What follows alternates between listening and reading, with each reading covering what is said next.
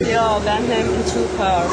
It's just In America. In America, it's just the idea for America, or can you imagine to change your band name to general? No. No, we just had to change it because there was the other band called Him, and they wanted to do the Jesus thing and not let anybody else do the Jesus thing. Yeah, they have the rights for the name, so we had to change it. Yeah.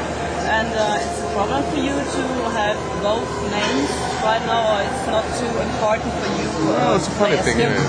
Same, the band called Suede, they're London Suede in America, and there's loads of bands, Drain Stockholm, and because Americans are really keen on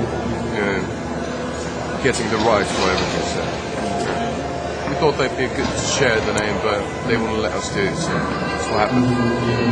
What album do you release in the USA for the future? Don't know yet. They're sort of like checking out thing with radios. New or? It might be a compilation. I'm not sure.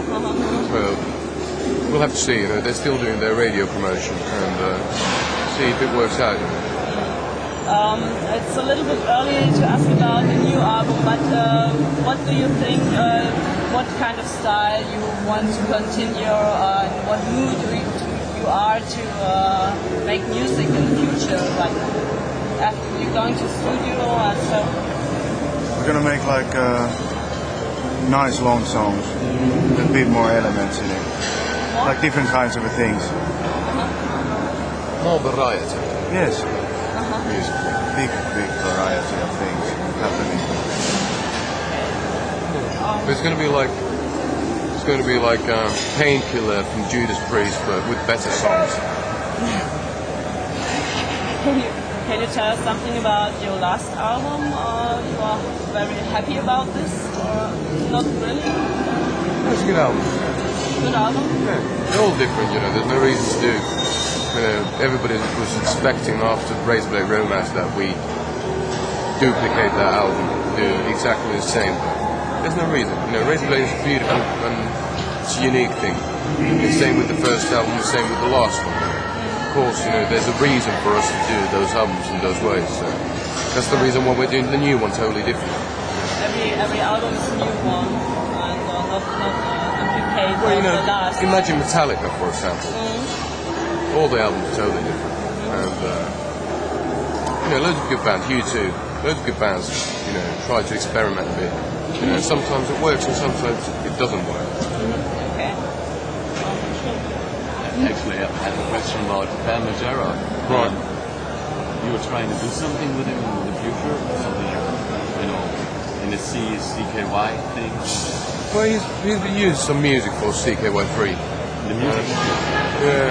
Bits and pieces of, at least on the DVD, we played a gig in Philadelphia, and there's one track, I'll Take Every Moment from there. You have an appearance maybe together with them on the video?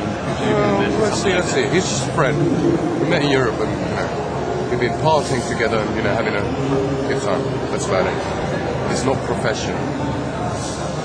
In the US, what do you think of the reaction in the US? Would you even your name change? Is the new album somehow in a different direction for the US? Well, I don't know, I particularly don't like American music. Korn or Limp Bizkit or POD, the bands that sell a lot of records. Don't give a fuck in that sense. What do you expect from the movement tonight? Would you really go for some old songs? Yeah, we're doing loads of old songs. So. Let's see what's going to happen here. Every gig is a risk. You never know. You never know how it's going to be like. Final question.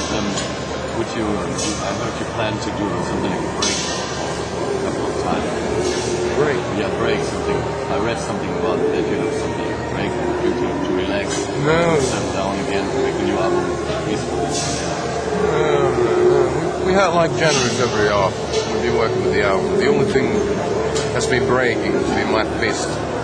But there's loads of fights within the band, so it's very good. So we're going into the studio next month and we'll start recording the next album. It's going to last until the end of the year. And then after after that, you know, we hope to get it released, you know, before next summer.